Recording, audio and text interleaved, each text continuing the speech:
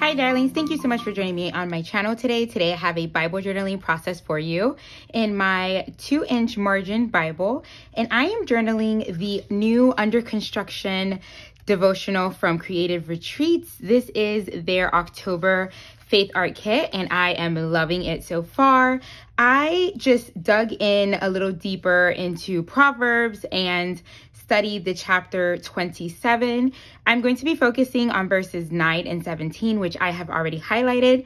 And I've also cut up lots of the digitals that I knew I wanted to use. I'm going to be using this stencil from last month's kit and the Creative Retreat ink cotton candy. So I'm going to put you on fast forward. Let's dig in and I'll explain everything on the way. Let's dig in.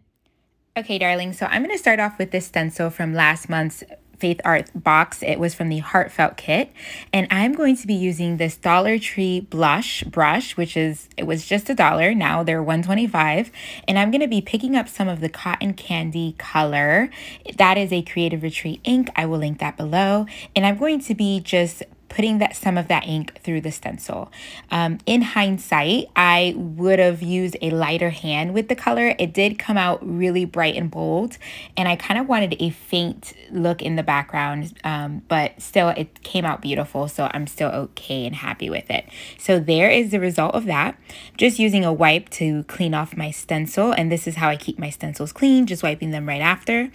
And then now I'm going to work on my title. So I did want to actually work on the bottom part first, and I'm using this strip of color swatches that comes with the Faith Filled Digitals. And if you can see the bottom part of there, and I kind of show you that there, my inkjet printer was actually running low on color ink, so it did some weird streaks on the bottom of this particular swatch. So what I'm going to do is I'm just going to use another portion of that. So I kind of cut off the top of that, creating like little hills signifying the ground, without cutting off any of those flowers. And then I'm going to use this other piece. I'm going to fold half of it in so I can do like a flip down. I also wanted to keep all of the verses visible when I added my little houses that I will add. So this is going to be a way to do that.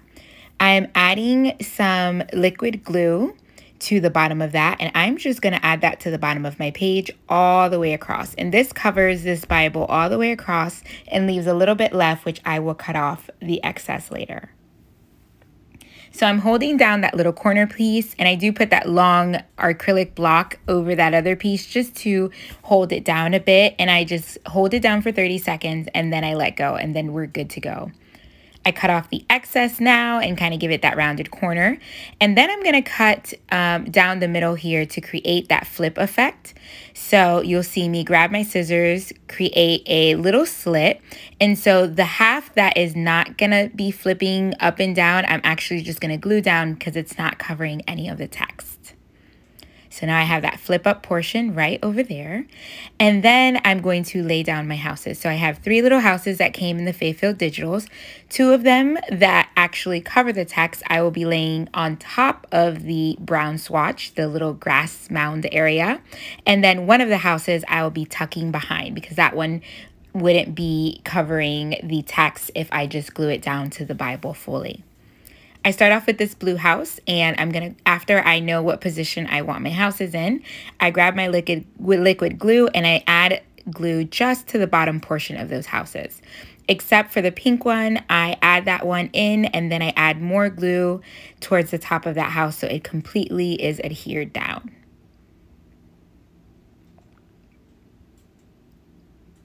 Okay, and then I'm just going to add a little bit of washi behind there because I did get a little bit of glue that kind of smeared onto the back of the page, and I don't want this flip up or flip down to stick to the back of the page, so I add a little bit of washi just to make sure, and then we're good to go. So now I knew I wanted to use one of these labels for my date, but I wasn't sure where I wanted to go with that just yet. So I go with the actual title. I am journaling here in Proverbs chapter 27, and I'm focusing on verses 9 and also verses 17. Verse 9 says, "Oil and perfume make the heart glad, and the sweetness of a friend comes from his earnest counsel. I love this verse because it really talks about how oil and perfume, like if you were to gift that to someone, this is what I got out of it. You know, that is going to make someone happy. But when you're a sweet friend to someone and you give great counsel to someone, that really helps someone in the hard moments. You know, gifts don't really do much in those hard moments, but that I feel does. And I feel that is what the verse is really saying. Also, when we look over at verse 17, the verse says, iron sharpens iron. I think it's important for us to know that when we look at the verse, iron sharpens iron, we're looking at two people that sharpen another.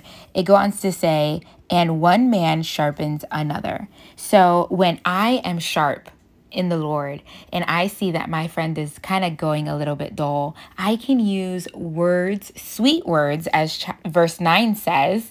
I can use my sweetness to sharpen my friend. It doesn't need to be something harsh, but in the moments that they are down, I should be able to correct them with truth, but using words in love.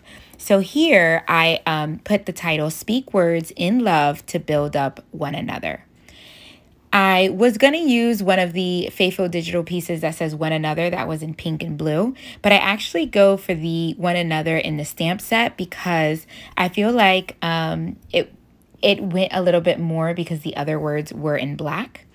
At the top here, I am using one of the tags that actually comes in the Faithful Digitals as well.